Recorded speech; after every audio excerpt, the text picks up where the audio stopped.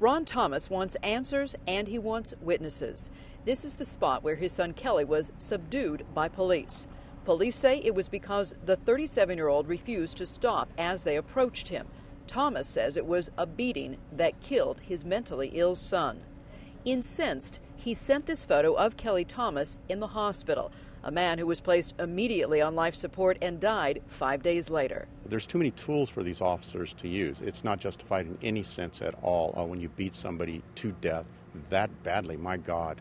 Police say they were initially called to investigate a car burglary and that Kelly Thomas matched the suspect's description. Just go right there by that bus.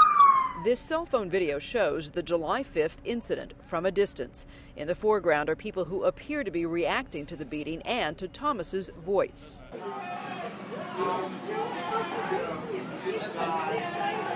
Kelly Thomas lived on the streets. His parents admit he was a drug user and was diagnosed as schizophrenic. What they can't comprehend is why he is dead.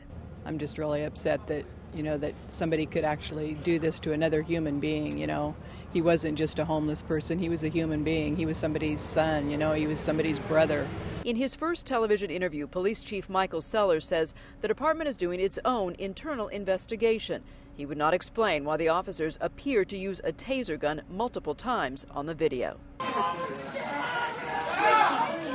A taser isn't necessarily always enough to stop somebody, and I don't know the circumstances involving Mr. Thomas.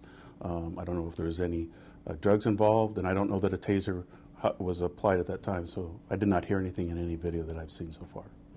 The chief of police says 6 officers were involved in this altercation. 2 of them were injured. All but 1 is back on patrol. In Fullerton, Vicki Vargas, NBC4 News.